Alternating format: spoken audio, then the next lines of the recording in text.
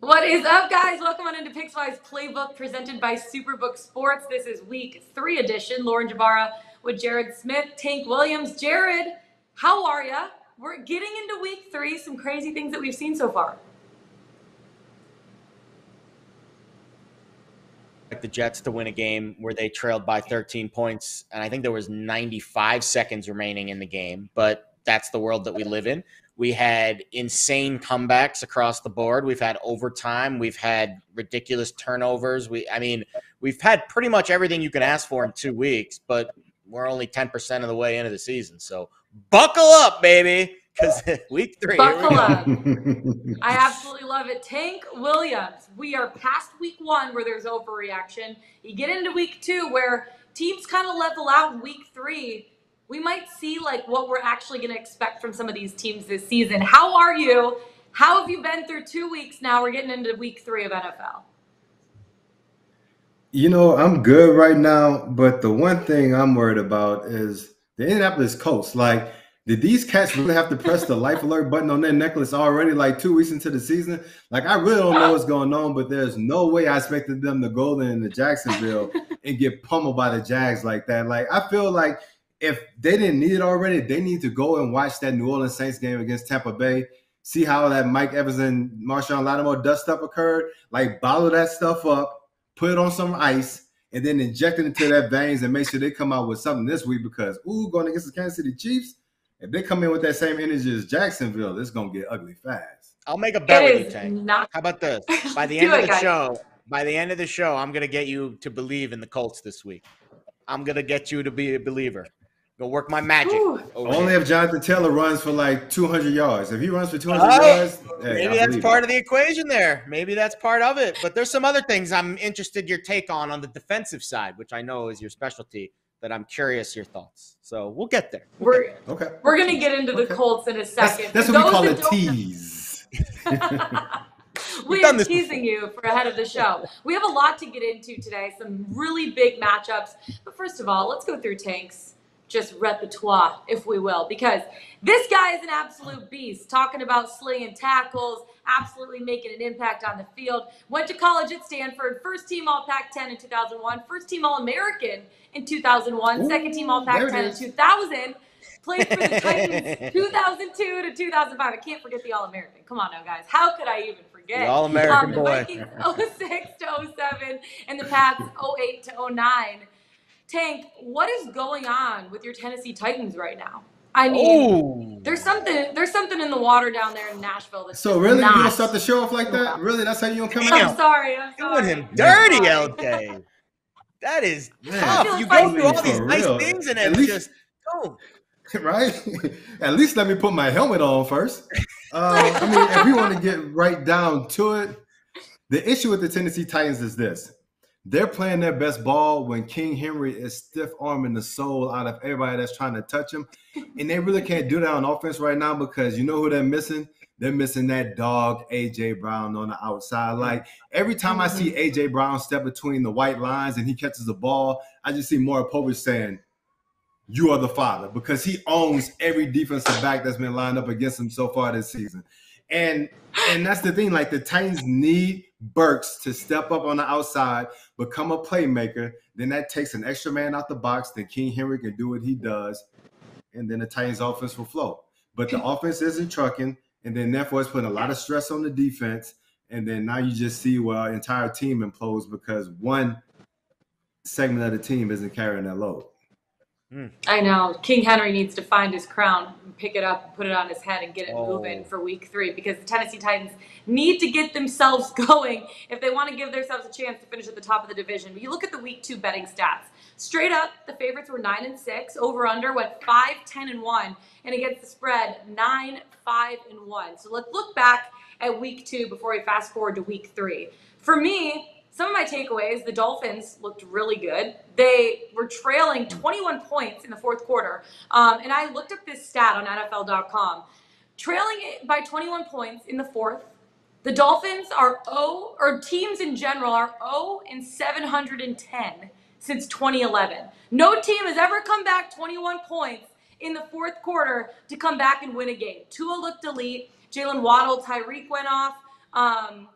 And then I look at the Cardinals. How did they win that game? They were down 20-0. The Raiders, I looked this up on NFL.com too.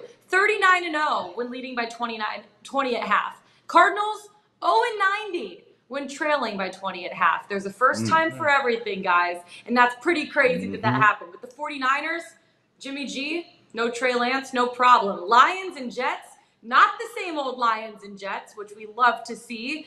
Who are the Jaguars at this point? The top of the AFC South. Who are the Giants?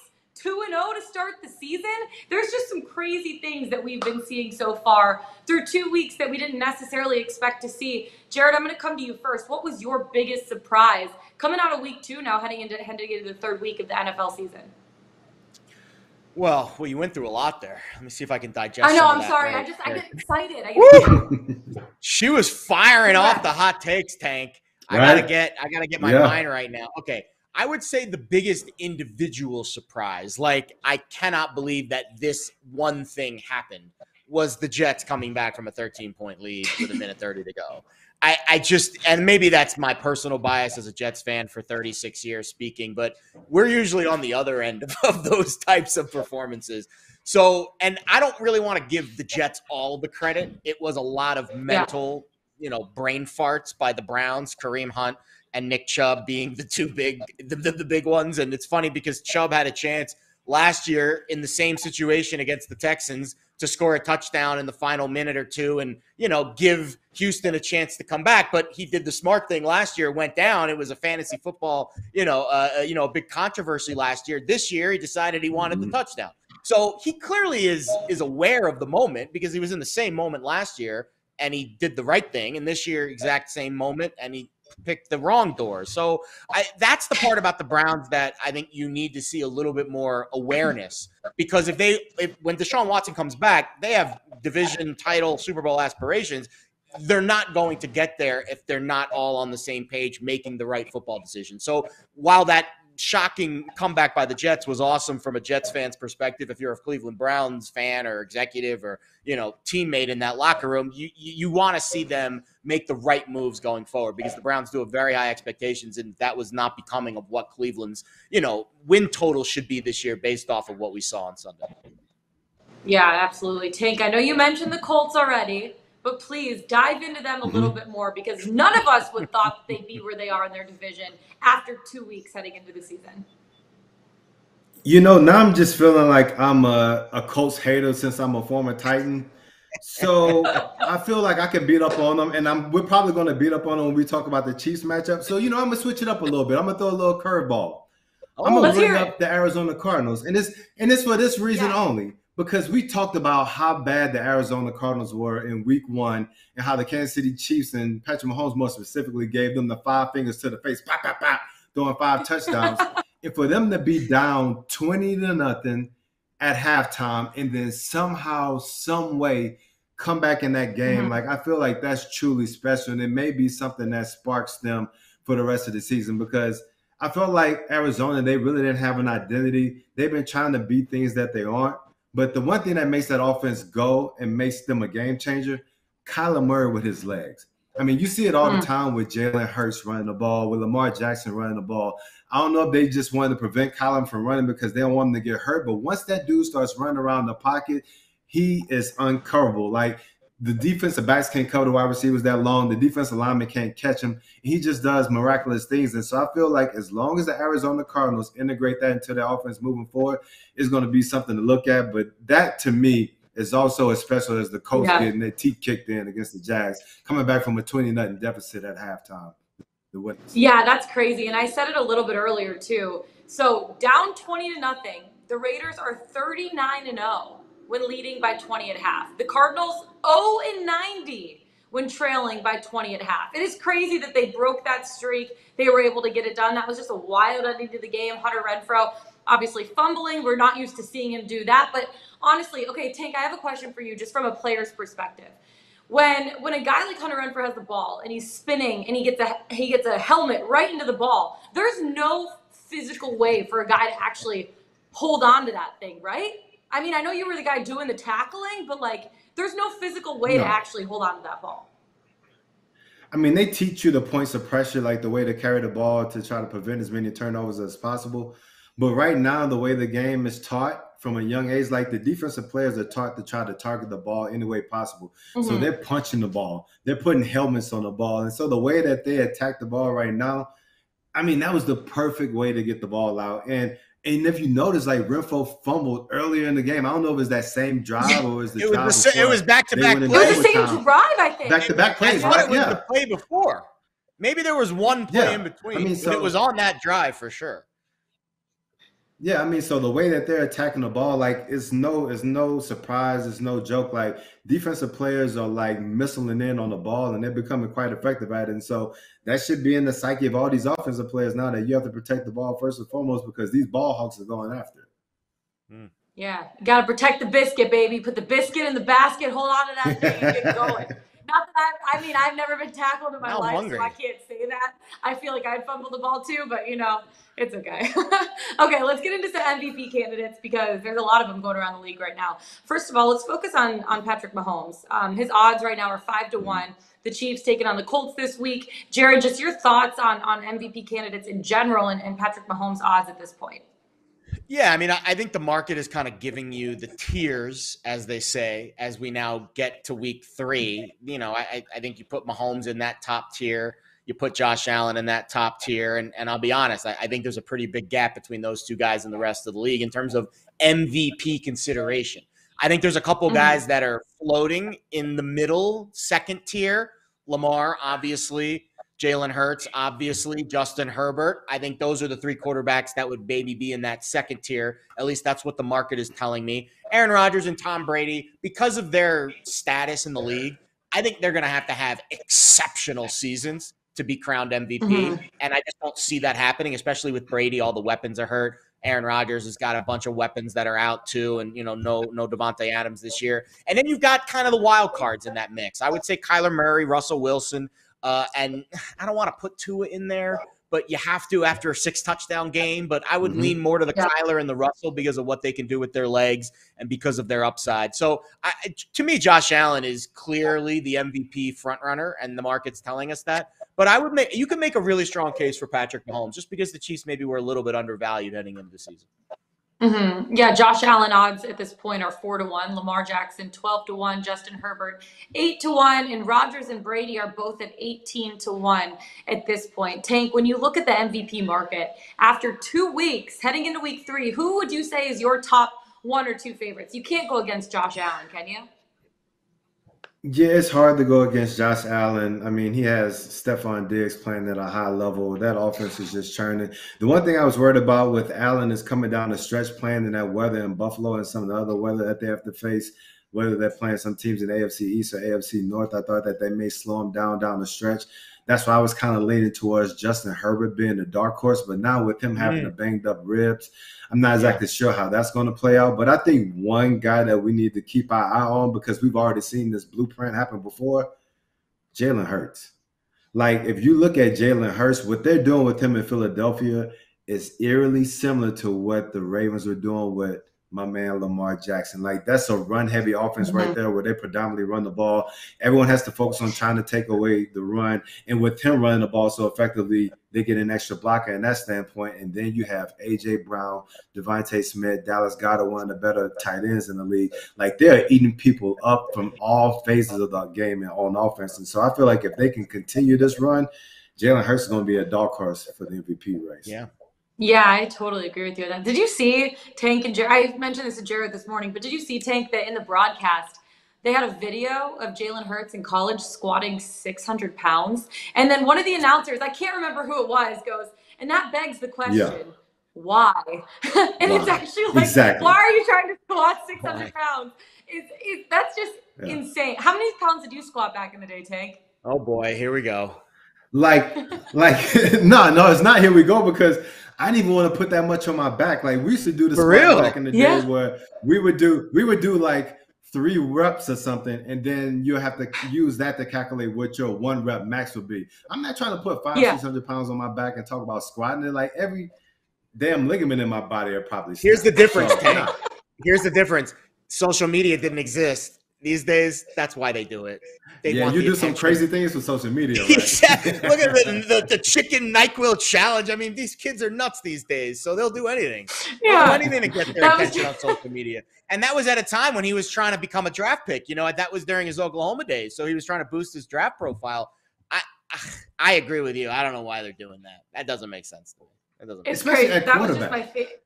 Exactly. As an offensive lineman, I can kind of understand it, but as a quarterback, like you can barely get a quarterback to lift a weight in the weight room. Usually they're doing band work, and this dude got 600 pounds on his back, like hanging out with the kickers down on the side of the field. Yeah, some of these quarterbacks are curling like 20-pound dumbbells, and you have Jalen Hurts over here squatting 600 lbs.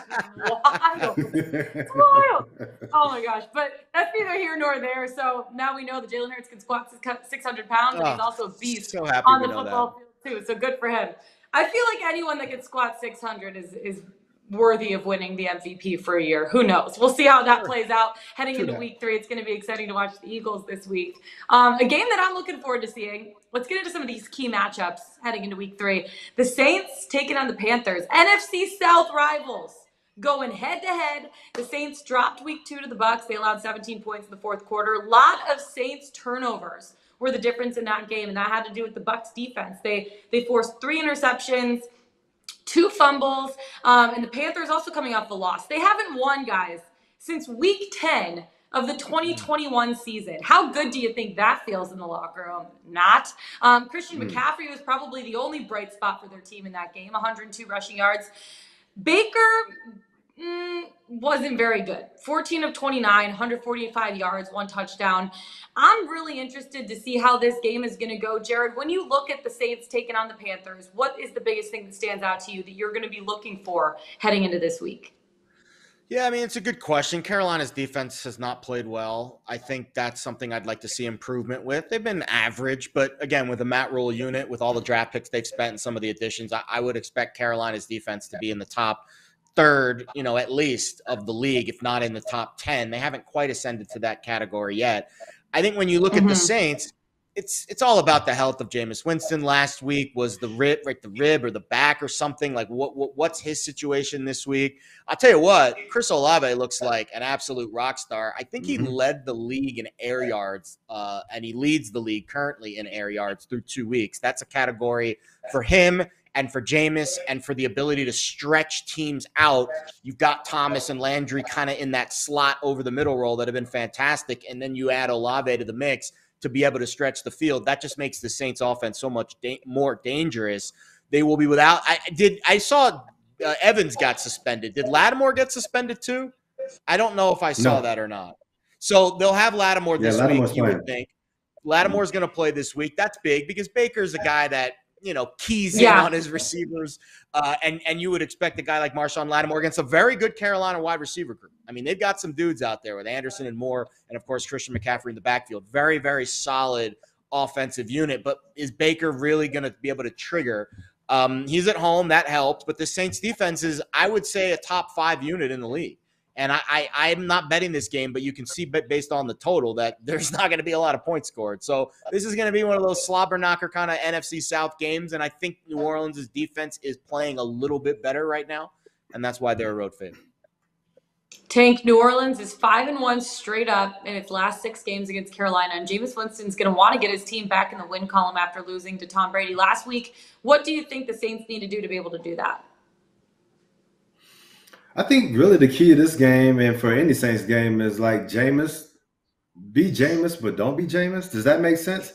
Like be able to distribute the ball. Does, actually. You have a strong arm. You have a strong arm. You can air it out like none other, but just don't turn the damn ball over. Like whenever Jameis throws interceptions, whether it's because he's making crazy throws or whether it's because the offensive line is giving up a lot of pressure, the Saints just seem to unravel. I mean, if you look at it before he had those turnovers, like the Saints were right in there with the Bucs, and the Bucs defense was playing some of the best ball that I've seen to date this year. But the one thing, man, Carolina's offense, like the one way you could describe Baker Mayfield so far is like he's been basic Baker. Like he's been really basic. Yeah. There's nothing that really stands out. You have Christian McCaffrey. You have my man DJ Moore. You have Robbie Anderson. That's a deep threat. They've actually connected on the deep pass in week 1. I mean, you have enough weapons to have some, explosiveness on the offensive side of the ball. But as long as you're calling basic plays, you're going to get basic production. So some of that's on Matt Rule, and then the rest of it is going to be on Baker, making sure he gets the ball in the hands of his playmakers and let them do work. And if he can do that, and then, there's a slight chance, I'm not betting on it, but there's a slight chance that we can get a sneaky shootout. But a lot of things have to come together for that to happen. I don't trust Baker against defense. His grades have not been good. That would be the one thing I'm like, man, True. Baker. Like, I don't understand why. Like, why, Tank? It's like it's every year, new team, doesn't matter, new scheme, great players, can't accuracy, everything's just down with him. I mean, this is one game that I only had opportunity to scan through. I haven't been able to go back and watch it in its entirety. But some of the things I looked at on Twitter were there were some folks who were able to go back and watch the entire game. They said that some of the play calling has been a little bit suspect, where they were running like basic route combinations on both sides of the field. And I know when I'm a defensive back and I see when wide receivers line up in certain splits and I can see the route coming before the quarterback thinks I can, then I'm going to pick the ball off. It's that plain and simple. It's all about formation recognition, route recognition, and then that allows DBs to jump and make plays. So some of this could be on Matt Rule. It's going to be interesting. I told Jared at the beginning of the season, I think that Matt Rule, if I could bet on him to be the first NFL coach to be fired this season, I would bet on Matt Rule. I still think that might happen. I don't know if you can lay an egg at home against New Orleans, and then we'll see what happens. Jared, let me know when that market's up that I can bet on Matt Rule being the first coach to be fired. It's up now. It's just we can't bet on it onshore. It's an offshore market, but it is up now. He's up there on the list next to Hackett. I think he's going to be the first coach to be fired. Coaches that I don't think are going to be fired are the coaches of the Rams and the Cardinals. Both teams right now looking to move to the top of the NFC West. The Rams snuck by with the win last week. Cooper Kupp did what he does best, 108 yards, 2 touchdowns. The Cardinals were staring down a goose egg in the win column before a late comeback against the Raiders. 2-point conversion, no time left on the clock to tie it, forced overtime. Then Byron Murphy recovered Hunter Renfro's fumble for a touchdown. They won. That was a wild ending to the game. I know we talked about, Hunter Renfro fumbling the ball there, but this game is going to be really exciting between two of the best teams in the NFC West. Tank, what are your expectations heading into this one? See, when we were talking about this game last week, we were talking about the Rams going against the Falcons, and I was like, you know what? That looks like too many points. And the reason why is because the Rams keep doing just stupid things, and more importantly, it's Matthew Stafford. Like Matthew Stafford, the way he plays, it reminds me of like when you go on a diet. Like you wake up in the morning and you get a good workout in, and you feeling good about yourself. You eat clean for breakfast, eat clean for lunch, and then once dinner rolls around, you order that pizza. You go in the freezer and you get that Ben & Jerry's half baked ice cream, and then you get like some extra cookies and milk duds on the side, and you just mess it all up. Like he'll be driving down the field, like just throwing these beautiful passes, and you like, yo, this dude is the best quarterback in the league. And then somehow he gets in the red zone or in a critical situation and then just throws the ball straight to the DB, and it's like, dog, what the hell are you looking at? And so until Matthew Stafford and the Rams get that bad juju out of their offense, they'll continue to play in these close games where they should be blowing the team out. They'll let a team hang around long enough to either cover or win the game outright when they should be blowing these teams out the water. Did I answer? Let me tell you something. Yeah. This is the same Matthew Stafford that we saw when he beat Detroit Lions. This is the same exact Matthew Stafford. He just has more weapons around him now that they can actually win a game.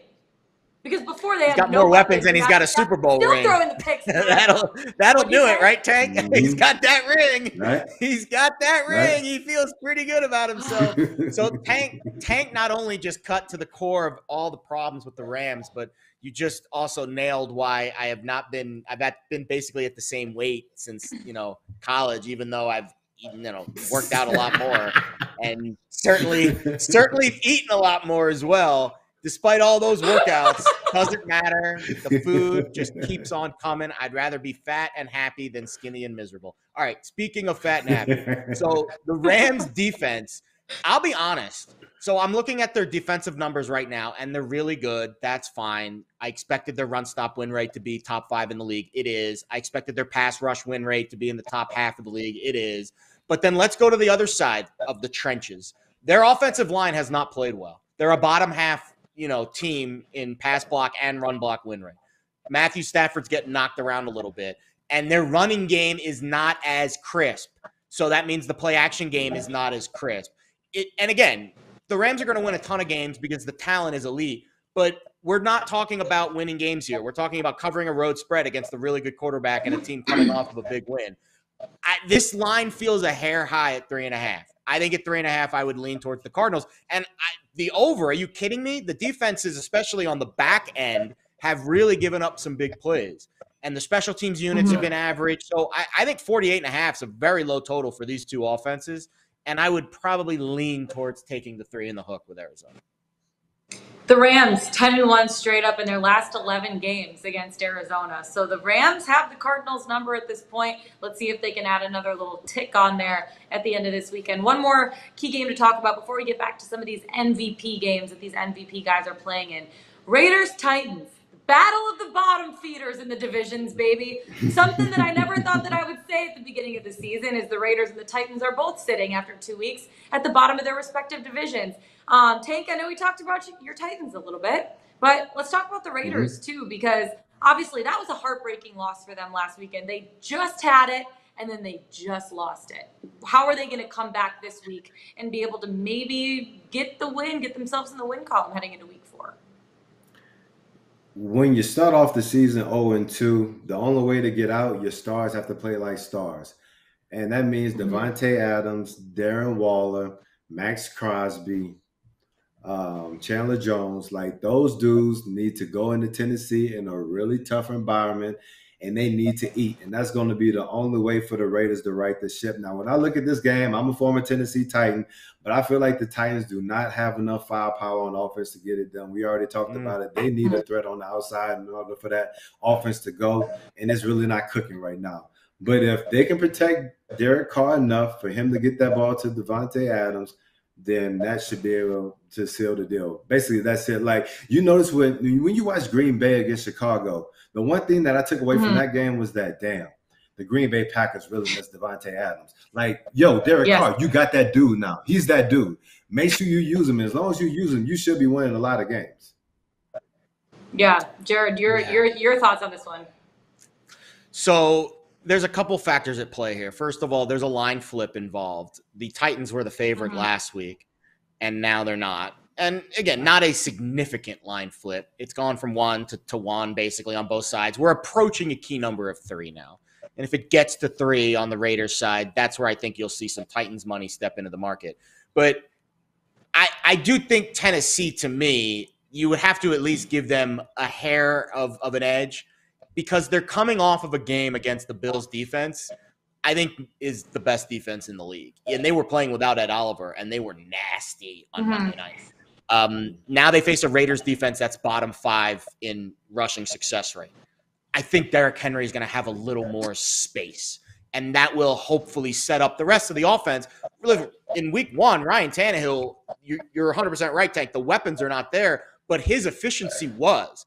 And, rising tide lifts all boats. I think we've seen good quarterbacks in the past get by with average receivers if the ball is always in the right place. It wasn't against Buffalo. That's what the Bills defense will do to you. I don't think the Raiders defense, especially on the road, is going to have that same effect. On the other side, the Raiders just have to, have a very short memory, because you can let a loss like that when you're up 20-0 at half spiral and then turn into another bad performance the following week. Then all of a sudden 0-2 goes to 0-3.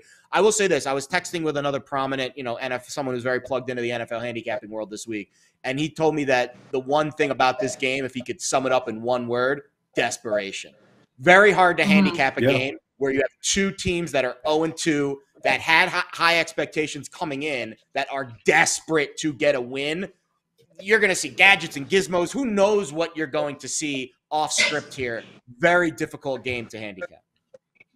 It's going to be interesting to see how that one plays out. Both teams coming into it with a lot of desperation. You want to know where I'm desperate to go? To Miami. We're going to Miami. Oh, yeah, you are. Yeah. Jeez, patient. Let's get going. You love it.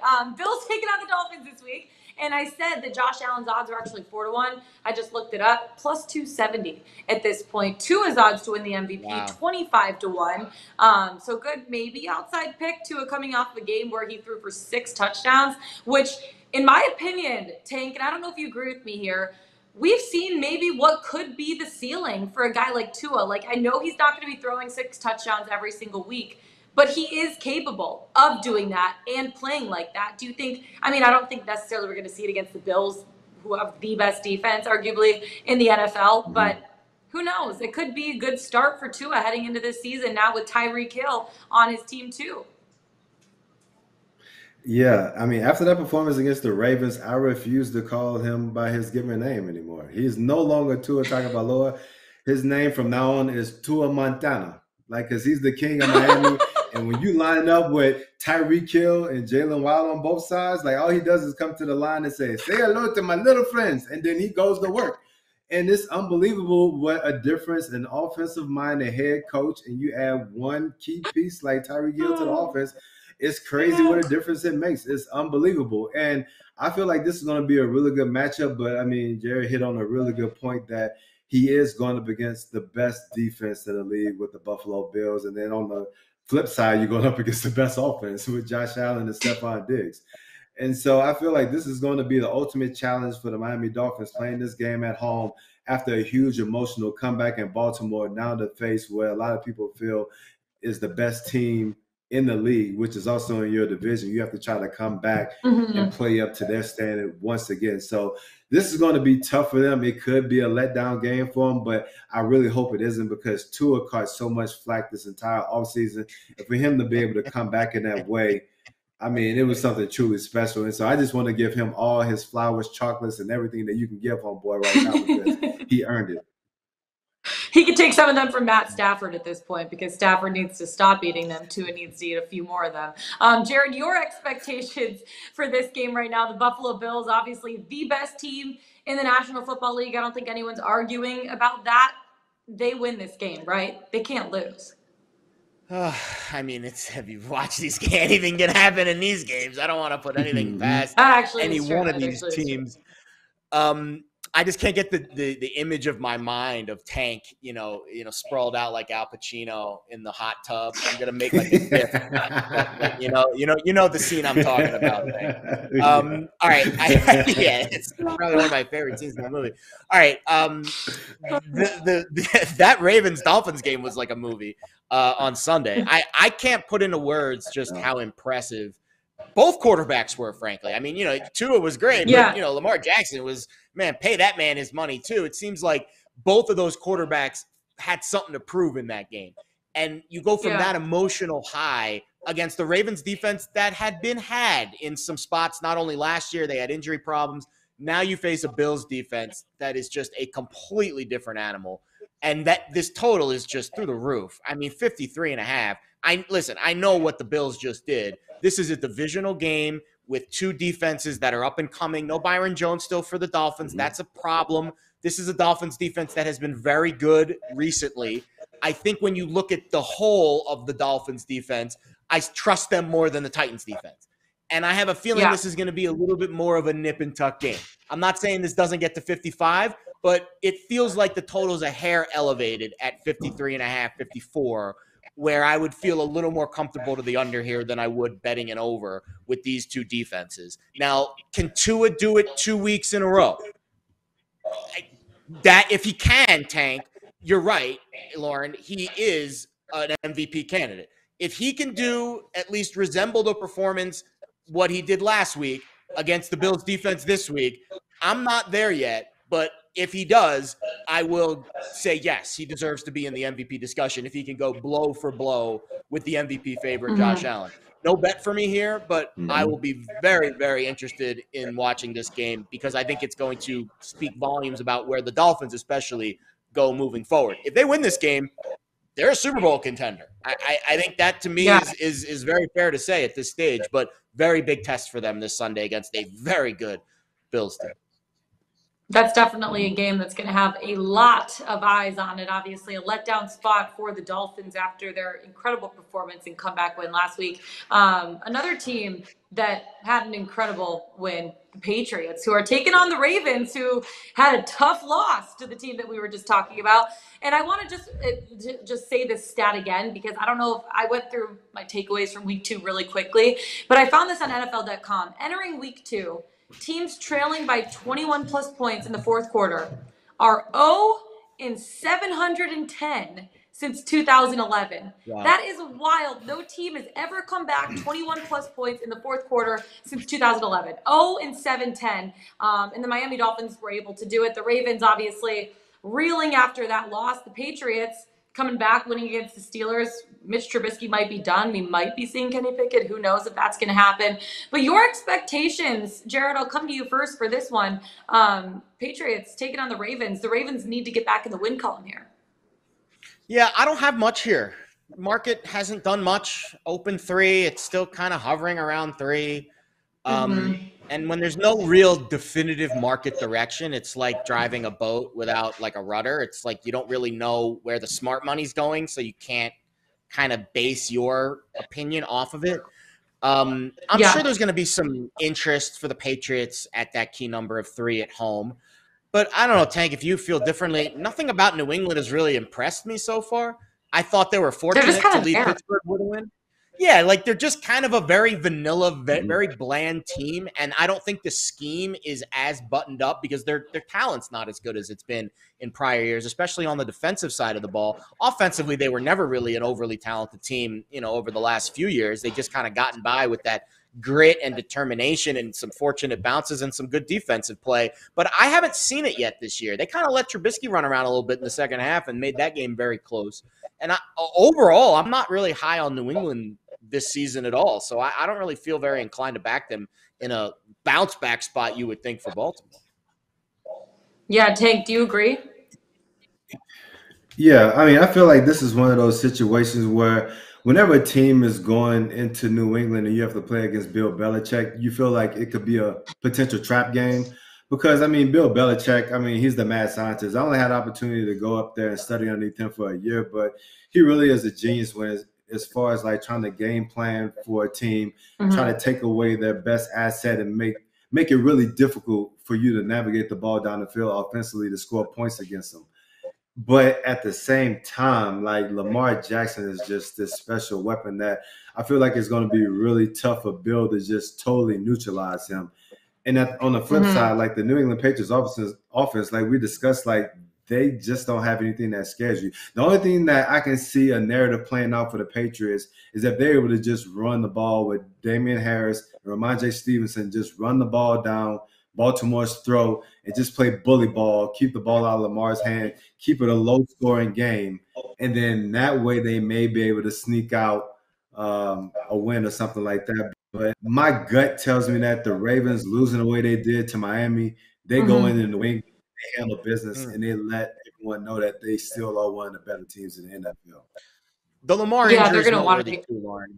That's a noteworthy thing. Like he had a sleeve in practice this week, and I think he'll play, but it's like an elbow thing. That's just something to keep an eye on injury-wise this weekend. Is it on his throwing arm?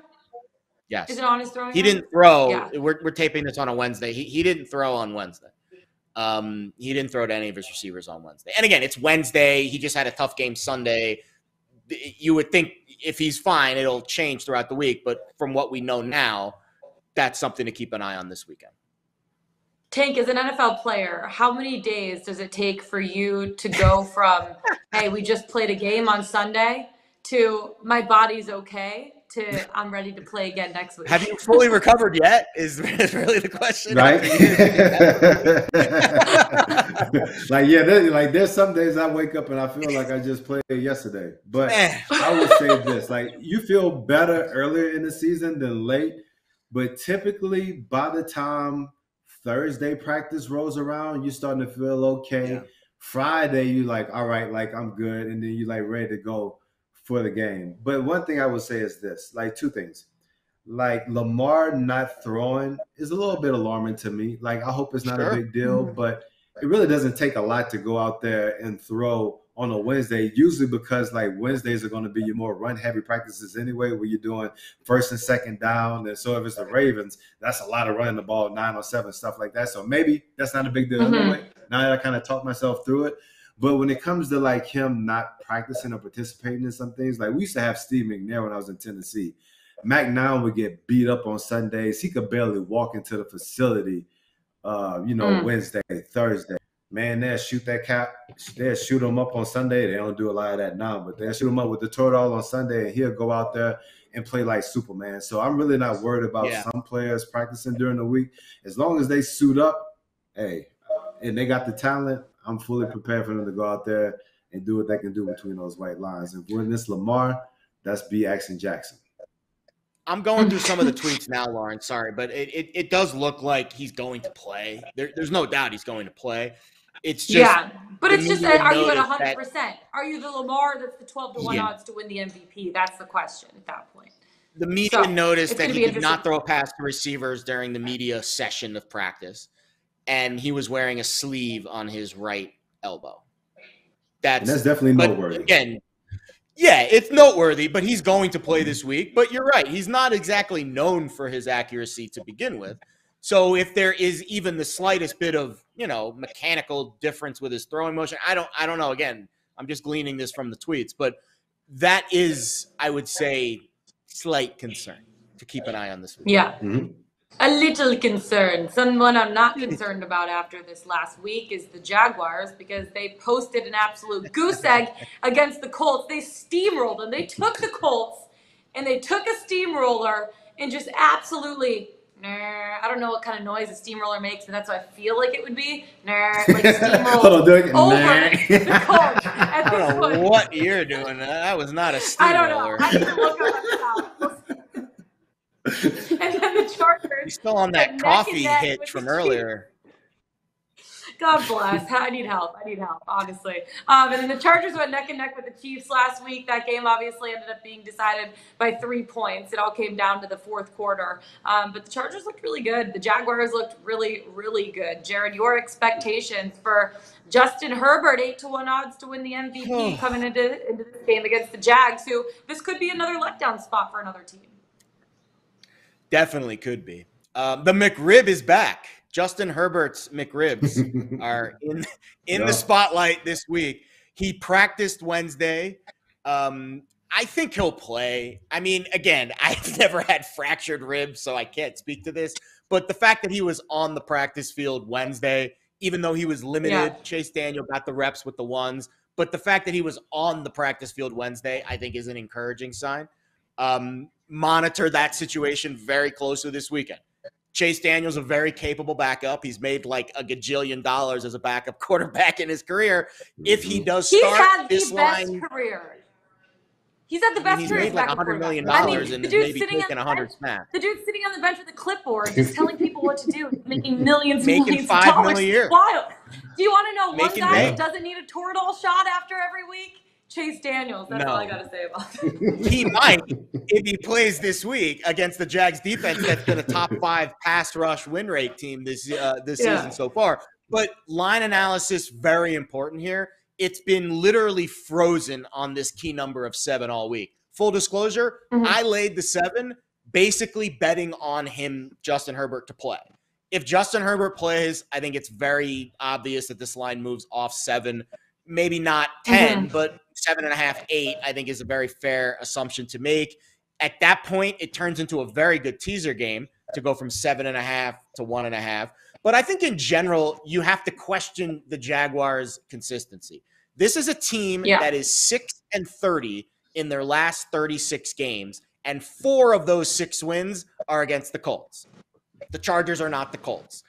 I have a feeling the consistency with as good as Trevor Lawrence looked last week, as good as the Jags defense looked last week, I'm guessing you're not going to get that high level of a performance against a Chargers team. Their defense is playing a lot better than it did last year 2 under Brandon Staley's regime.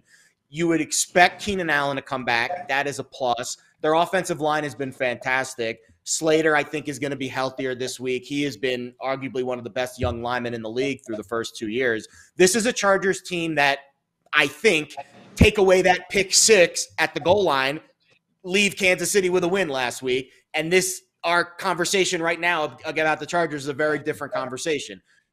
this is a good buy low spot for LA. As long as Herbert plays, this is a good buy low spot for LA. This line was 9.5 2 weeks ago. As long as Justin Herbert plays, I think the Chargers are a very good bet to make this week. To be honest with you, I've never had a McDonald's McRib. Tank, I don't know if you've had a McDonald's McRib, but his McRibs are back and he's ready to go. What are your expectations for this game against a Jaguars team that steamrolled the Colts? I have to get one more. You just had to throw that back in. One more. She's relentless, Tank. Try doing a show with her every morning. Relentless. Like, look, I will say this. I have a few points. One is that pass that Justin Herbert threw to set up the touchdown at the end of the game when his ribs already beat up. Yeah. If he can make a throw like that, I have a feeling that he's going to play. Like, that throw was one of the better throws that I've seen in the league. It's right up there with the Eli Manning pass to Mario Manningham in the Super Bowl. Like, that's how great I thought that throw was. That being said, I mean, the Chargers defense just looks unbelievable. Like, the way that they were able to contain Patrick Mahomes for so long, and it really took the Chiefs defense coming up with a play in order for them to win that game, that spoke volumes to me. But I have to give Jacksonville a little bit of credit. Like, a lot of people were talking about Christian Kirk and the contract that they gave him going into the season. Like, this dude has already earned his money in the first couple of weeks. And the thing that's kind of crazy when you look at it, you may have to squint a little bit when you look at it. My man Trevor Lawrence and Christian Kirk, doesn't it look kind of similar to Justin Herbert and Keenan Allen? Like, they aren't on that level yet. But the way that he targets Christian Kirk in the intermediate and short game, but you can also beat a team deep. That's really how Justin Herbert and the Chargers use Keenan Allen. And the volume that Christian Kirk is getting as far as the targets on a weekly basis is just unbelievable. But I feel like the Chargers have enough on defense to apply enough pressure to Trevor Lawrence and possibly take away Kurt and try to force them to beat them another way. And then that's where the Jags may run into a little trouble. So when I look at this initially, I see that at 7, and I'm like, ooh, that's a lot. But as long as Herbert is healthy and doesn't like have to come out of the game, and as long as Keenan Allen is healthy, I think you can feel comfortable about this, about the -7, because I feel like the Los Angeles Chargers are one of the better teams in the league. And I felt like Herbert was my dark horse to win the MVP until he banged up. Oh, well, now you're just making friends with Lauren. She's going to love to hear that. That's her guy. I bet last year at 20-1. And obviously it didn't hit, but at the same time, I felt pretty good about it. Justin Herbert's my guy. Yeah. Love that guy. I have one follow-up for Tank, and I'm curious because you mentioned something that rings true to me, and I want to get your opinion because it's a position I know you're very fond of. Is Derwin James the best, like, pound-for-pound player in the league right now? I mean, that dude shut down Travis Kelce. He is a problem. I don't even know what position he plays. Like, you can't even really put a position on him because he's everywhere. Yeah. I mean, so this is the way I look at it, and I feel like it's not talked about enough when you're talking about ball. The biggest mismatch in the game today is running backs like Christian McCaffrey and all those guys, and then tight ends like Travis Kelce, Mark Andrews, because it's tough for a cornerback to cover them because they're too small. And then linebackers and folks like that are just too big and too slow. So you have a chess piece like Derwin James that can come down and play the run, and then he comes out of the middle of the field and like cover over the cornerbacks and stuff like that and give them help. But then also line up man to man and take away a dog like Travis Kelce. Like, that's a lot of pieces that most defenses in the league don't have. So, I mean, he's a special cat, man. Like, he's one of those cats. Like, there's only a few select players that I call this, but he's Rick James and cleats. He's a super freak, man. And when you got one of those cats on your team, like, hey, you got to pay them a whole bunch of money because they don't come around too often. Super freak. Super freak, super freaky. He's super you want to know who else? Yeah, he is. That was a freaky performance he had against the Chiefs. He's a dude. He's a dude. You could tell the Chargers when he was out, they really missed him. They really missed him when he had a season-ending injury, I think, a couple years ago. Total different defense. Yeah. Do you want to know who else has been super freaky through 2 weeks of the season? The New York Giants. They're 2-0, something that no one ever expected. Wow. Brian Dable is like ensuring this. They're just locked in under him. Like, they have a purpose. They have a mission. They're ready to go. They're playing hard for him. And they're taking on the Cowboys Monday Night Football. Week 3 ends. MNF showdown between the boys and the Giants. We'll see how that game goes. Cowboys able to get a win in week 2, even without Dak Prescott. Giants 2-0 in the season. Love what Brian Dable is doing for this team. They held Carolina, guys, to 275 total yards on offense. The Cowboys 15-5 over the last 20 games in this rivalry, but I really do think that the Giants can pull off a win here. Tank, I want to get your opinion on it because did you expect the Giants to be 2-0 at this point of the season? Absolutely not. But I didn't expect the Titans to be 0-2, and I thought the Carolina Panthers would be playing better ball too. But the thing is that you can't help who you play. So right now the Giants are 2-0, and they're playing really good ball. They have confidence, and now they have a Monday night game where they get to play at home against a divisional rival that everybody in America except Cowboy fans hate. And so then that's where we are right now. But like the thing to me is this, like, the Dallas Cowboys ran through the Cincinnati Bengals like they drank tap water down in Mexico. And that was hard for me to believe because to me, it was like, you understand that they don't have Dak Prescott. Like, how are you not going to stop them from like running the ball and like force Cooper Rush to beat you? But they were able to run the ball effectively. Cooper Rush was dialing them up to Noah Brown. Like, I really didn't understand that game. Like, the Bengals are like, I'm glad that we're not really talking about them that much because, like, the Bengals just have me perplexed right now. And Micah Parsons is that dude. Like, and that's another thing. Like, in the Cincinnati Bengals game, like, it's 3rd and 4. Micah Parsons is lined up off the edge. They snap the ball, and he runs scot-free like Frank the Tank, like, streaking towards Joe Burrow. Like, you're like your quarterback, the franchise.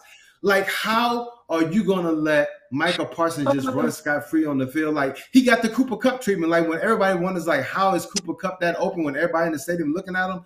That's how you should treat Micah Parsons, and he's getting that treatment towards the Cincinnati Bengals. So the Bengals got a whole other thing going on right now, but I feel like this. If the New York Giants offense can eliminate Micah Parsons and make sure that he's not a threat, and Daniel Jones doesn't throw the ball to Trayvon Diggs because he's just itching to get some turnovers, then they have themselves a chance. But the key to the Cowboys is going to be that defense. I knew that the only way that they could win the game against the Bengals would have come and play lights out, and that's exactly what they did. So everything's still going to weigh on the shoulders of the Cowboys defense, but I will say this. Cooper Rush impressed me. I was impressed that they were able to run the ball effectively. I was impressed that they were able to win without CeeDee Lamb having a big game. So I don't know. Those Cowboys, they're a little scary right now. That's what I was going to say to Jared is Cooper Rush, man. Like, they might be okay without Dak Prescott. And when it comes to Trayvon Diggs, we all know. I don't know, Tank. I hit a prop last season. We call them props. Plus money props. Oh, Trayvon Diggs over a half interception, and it hit like with 2 minutes left in the 4th quarter, and I still have not. Still on this a year later. It was one of the best props that I've ever hit in my life. Let me have it, Jared. No, that's not the right attitude. And I love that you continue to dance on his head a year later. I love Keep dancing on his forehead. I love it. So LJ and I have a very fun game where I like to disagree with her plops, and then they hit, and then she laughs at me the next day. That's basically been our relationship for the last year. That's our relationship at this point, yeah. Basically, but the next day turned into the next year. Exactly. I'm living in a nightmare. It's like Groundhog Day. All right. Speaking of Groundhog Day, Micah Parsons, 15 pass rush win rates this season, by far the most in the league. But also more than 7 other complete teams in the entire league. That is how good this Cowboys pass rush, and you give Parsons a lot of credit, but there's another guy on the other side, DeMarcus Lawrence, who's also very, very good. And you've got a very, very difficult Dallas defense to defend because, Tank, you know this, you can't double team one or the other. Because if you do, then the other guy's going to be single covered, and that is a very bad situation for whichever tackle has to go one-on-one against one of those guys. And the Giants' offensive line hasn't exactly been known for, overachieving over the last few years. That's why you're seeing this total at 39. It's the only total of the week. The Bears-Texans one is hovering, but it's the only total of the week in the 30s. That's pretty low in NFL standards these days. So if you like offense, this game might not be for you. But maybe Brian Dable can cook something up to neutralize some of that pass rush, and maybe Saquon Barkley is part of that recipe. He's looked rejuvenated. See, that's what I was about to look up, like Saquon Barkley props for the receptions. I think that may be something that is a fantastic way to look at this game. I think Daniel Jones is not someone that I'd be overly excited about in this particular spot, but Saquon's looked good. And when you look at Saquon and then you add in a couple of these other weapons that have played okay for the Giants, listen, 39 is just comically low. You can't bet it under, right? Like you have to figure out a way to get some overs in there because the market is obviously shading this game, the props, everything lower than what your average number would be in an NFL game. So this is not a game I'm very excited to bet. It's a Monday night game. I'm sure we'll get to the window at some point on Monday. But I would lean over, but really tough with these offenses. I know. It is really tough with the offenses. So you mentioned Saquon being really good too, and I know we're going to get into some teasers here, but last week I was looking up some stats. Saquon was only averaging like 3.5 yards per carry, or per reception or whatever. So it's just like he didn't even have his best game, and they still were able to get the win. So just when he plays well, I mean, they're going to get a lot more wins this season. It's going to be interesting to see. All right, it's teaser time before we get into our best bets of the day. Jared, go through your 2 teaser bets that you have heading into week 3. Yeah, this one seemed easy this week, and that means that they're both going to lose, just like all 3 of our teaser legs lost last week. But again, we stick to our rules. We like to take bigger favorites and get them through 2 key numbers. In this particular instance, it's 2 small underdogs, and we're pushing them up through 2 key numbers. This Denver-San Francisco game, we haven't talked about it. I'll briefly touch on it here. It's a fascinating game. I do think it's a buy low spot for Nathaniel Hackett. I do think there will be improvements, and I think the overall overwhelming nature of his first 2 games, I think eventually he will settle into some of those decision-making processes that he's obviously struggled with through the first 2 games. So you're getting Denver now. They were a favorite last week, very small favorite in this game. Now they're a small underdog. You're getting them through 2 key numbers in a low total game at home. And I talked to Lauren about this earlier in the week. I shared it with our, Let's Bet It audience. I'll share it with you too, Tank. You can agree or disagree. Earlier in the season in Denver, when the lungs are not fully up in the mid-season form, that's when the altitude might play a bigger factor. So a tough San Francisco win against Seattle. Now they have to go on the road in a very tough environment with Jimmy G, who hasn't practiced a whole lot. I think Denver keeps this game close. And then the other one, I mean, how can I not take a full touchdown plus with Aaron Rodgers against the Bucs offense that no Mike Evans, Chris Godwin banged up, Julio Jones banged up, offensive line banged up. I'm not saying the Packers are going to win this game, but I feel pretty good in a very low total game hovering around 41 that it's going to be a close game, and I trust Aaron Rodgers to keep things close. So that's my teaser this week. Denver getting 7.5, Green Bay +8. I'm curious, Tank, your thoughts on the Denver home field advantage. Earlier in the year, altitude's tough, right? Because you're not really in midseason form yet with your cardio. No, absolutely. I mean, I feel there are some guys who get affected by the altitude more than others, but generally from a macro level, like the altitude does play a part. And if you're trying to find just a little bit of an edge, I think that can be something that you can speak to for sure. Yeah, even if you are in midseason form, like I lived in Denver for 3 years, worked for the Colorado Avalanche. Seeing some of these teams come in, and I know it's hockey, but I feel like hockey, football, basketball, like you're all using a lot of cardio. Baseball, not so much. I said that earlier too. It's more of a stagnant sport. But when you're playing football, when you're playing hockey, like even when you're in midseason form and then you go to altitude, it adds another level. I mean, like walking up a flight of stairs at altitude makes you winded. At least it makes me winded. I don't know about you guys. You guys are better athletes than I am. It makes me winded, not at altitude. Hey. Okay, that's an issue. I need to get that checked out. just kidding. A team that hasn't had an issue this season, that Tank, I love your bet. I love your bet, and I'm tailing you on your bet heading into this weekend is the Lions taking on the Vikings. The first time this season that the Vikings enter as the betting favorites. And the number is kind of pretty with how bad Minnesota looked against the Eagles on Monday. They were only able to generate 264 total yards of offense in that game. You look at the Lions, they're playing better. They're coming off a win at the Commanders. They want to build on that momentum.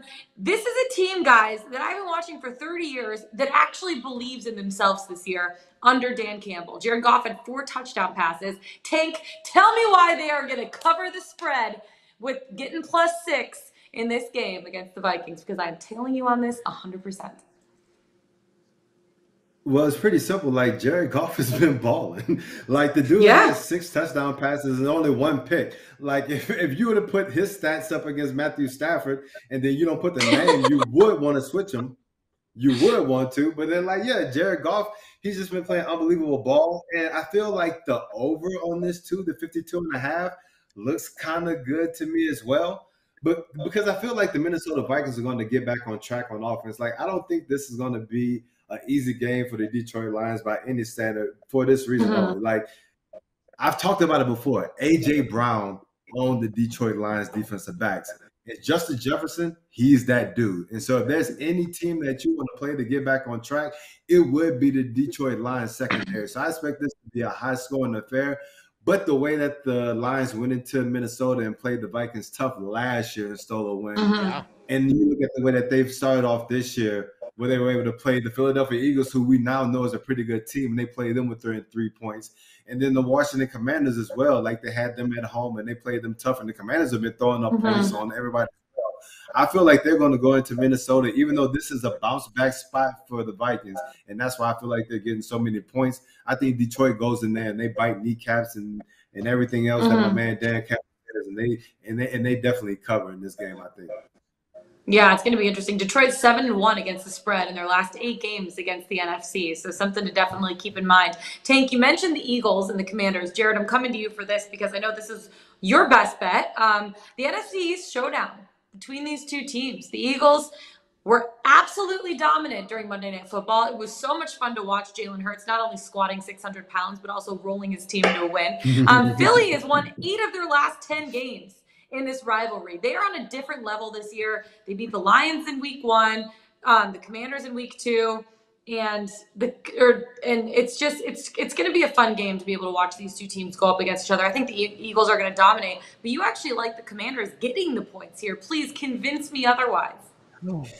I will do my best. First things first, to touch on Tank's Lions pick. Big injury news. Frank Ragnow looks like he's going to play this week, the starting center for the Lions. That's a huge boost on the injury side for Detroit.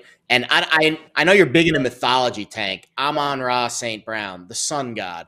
We need to get like some kind of sun god merchandise for you, bud. Like that, I feel like that fits your persona very well. We were talking Game of Thrones before the show. It all kind of, fits into the gods and men and, mythology vibe. But speaking of gods, Jalen Hurts was godlike in that game this week. And I'll be honest, I don't know if he can play better than that. I mean, you would think that he can, but that was about as dominant of a performance as I've seen from him. And the reason why it's looking a little more complete is because he's now willing to throw the ball over the middle of the field, which is not something he has done in prior years.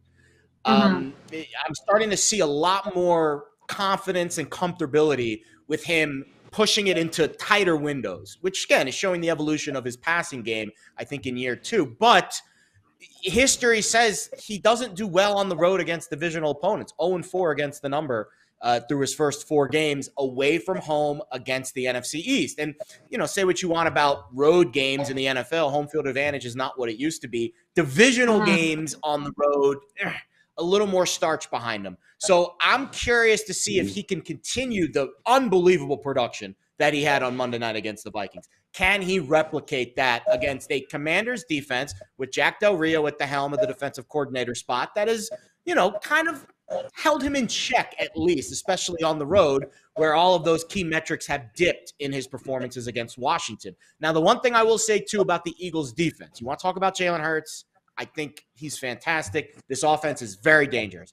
I think the Eagles defense has shown me some flaws early in the year. Take away the 3 picks from Kirk Cousins, because let's be honest, some of those were literally, I think he was handing it to Darius Slay. But the Eagles defense is the lowest tackling graded team through 2 weeks, according to Pro Football Focus. And they weren't really tested against the Vikings. A lot of that came in that game against Detroit, where the Lions just ran it right down the Eagles' throats, and they made it very difficult to defend.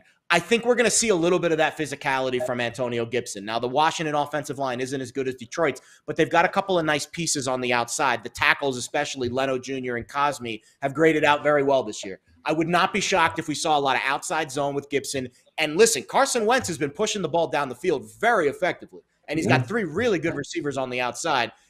I don't like the matchup with Slay going up against McLaurin, but on the other side, Bradbury against Dotson, that could be very fascinating. And then you've got Curtis Samuel in the slot. I think when you get to 7, this market has gotten too stretched. This line was -1 a couple months ago, and it was 2-3 before their big switch this week when the Eagles had their great performance and Washington kind of fell flat a little bit in Detroit. So I think 7 is a fantastic spot to buy Philly. I'm not saying they're going to, or to buy Washington. I'm not saying they're going to win the game, but I have a feeling this game is going to be close because I just don't see the explosion on the road from Jalen Hurts like we saw at home. I could be wrong, and if I am, then he's an MVP candidate. But I have a feeling this game is going to be a little bit closer than the spread's indicating. Yeah, it's going to be interesting to see how that one goes. The game that I'm looking at for one of my best bets, you talk about if you like offense, don't watch the Cowboys Giants. Well, if you like offense, also don't watch the Packers Bucks, something you never thought that you'd hear people say. Aaron Rodgers going up against Tom Brady, 2 of the greatest quarterbacks of all time. This line moved, we talked about this earlier too, Jared, from 47.5 to 41.5, and I still like the under here. I'm getting the under sweats at this point, but you know what? You got to risk it for the biscuit sometimes. The difference for the Packers this past week was Aaron Jones. 20 carries, 181 yards, and a rushing touchdown. The Bucs defense looks phenomenal, though. They won them the games against the Saints. They forced 5 turnovers. 3 interceptions, 2 fumbles. And the Bucs offense, though, only had 260 total yards of offense. Now, this week, no Mike Evans, no Chris Godwin, missing a lot of pieces on the offensive side. And then you mentioned it too, Tank. Aaron Rodgers is missing Adams. He's missing him at this point. So these are 2 offenses with 2 great quarterbacks that are missing a lot of key pieces. And then a Bucs defense playing the way that they are. I like the under 41.5. Call me crazy. I'm going to be sitting there twiddling my thumbs, sweating this thing out. But you know what? It's still one of my best bets of the day. Best bets of the day. And I don't know if the Packers offense can keep up with the Bucs defense. They're going to shut down their run game. I think it's going to be an extremely low scoring game. So that's one of my best bets heading into the weekend. Week number 3, baby. Pickswise Playbook, presented by Superbook Sports. Download the Superbook app or visit superbook.com right now, and they are going to match your first bet, boys, up to $1K. Yes, that is $1,000. Plus, we're all rooting for safeties. Said no one ever, but now we are. If you place a $100 pregame bet on any spread or total at Superbook, and there's a safety scored in any game on Sunday, you get a $50 bonus. So visit superbook.com for terms and conditions and to sign up for the #1 voted sportsbook in Vegas. Now available at the palm of your hands. Jared Smith living in Vegas right now. And Vegas is capping this game Thursday Night Football. Let's go into depth with it. The Steelers taking on the Browns. The battle between 2 solid teams in the AFC North. The Browns heartbroken on Sunday, coming off of a loss to Jared's Jets. I know, Jared, you lost a teaser, but your Jets still won. They blew a 13-point lead in the last 2 minutes of the game. That's wild. The Steelers also found themselves in the losing column after last week, losing to Bill Belichick and the Patriots. Mitchell Trubisky, is he done? Is it time for Kenny Pickett to step in? I don't know. Tank, your thoughts. Steelers taking on Browns this weekend.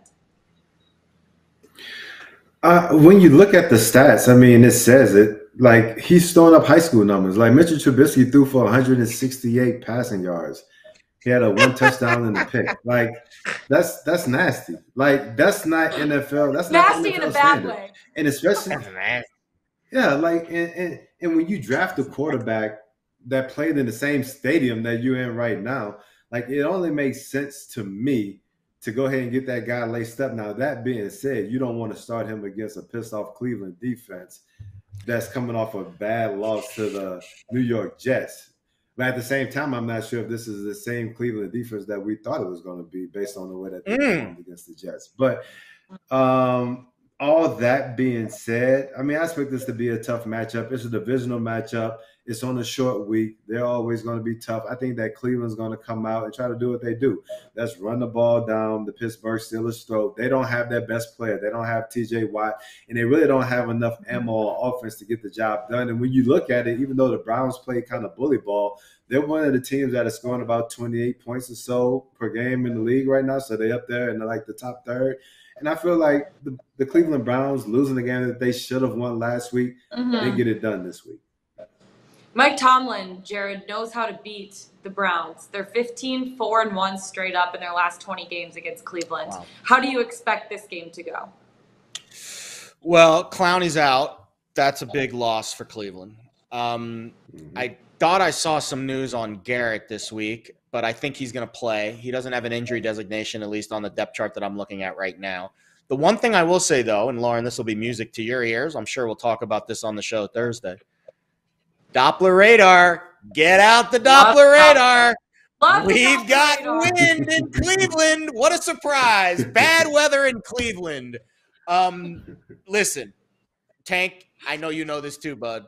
Rain matters when it comes to quarterbacks and throwing the football. Wind is huge. I'm seeing 20-mile-an-hour sustained winds. Now, again, the forecast could change. Just like us, meteorologists are wrong all the time. They're not paid on accuracy, baby. They're not paid on accuracy. Thank God we're not. If it is 20-mile-an-hour sustained winds throughout the course of the game, and my boy Tank just said Mitch Trubisky was putting up high school numbers in good weather, give me some prop unders on Trubisky's passing yards if it's a win game in Cleveland. Now, you could say the same thing about Brissett. I would say probably unders for him too. Just bet all the passing yard unders in this game if it's going to be one of those win games, and bet it early because we're seeing this total now. Wow, at 38. I thought the other game, the Monday night, man, what's up with the primetime games? 39 on Monday night for the total. This total's 38. Can we pick some better offenses, NFL? Jeez. But, I mean, listen, it's tough to bet an under at 38, but I would say the passing yard props for Trubisky and Brissett, if it's 20-mile-an-hour winds, is the first place I would look. It's going to be interesting to see how this game goes.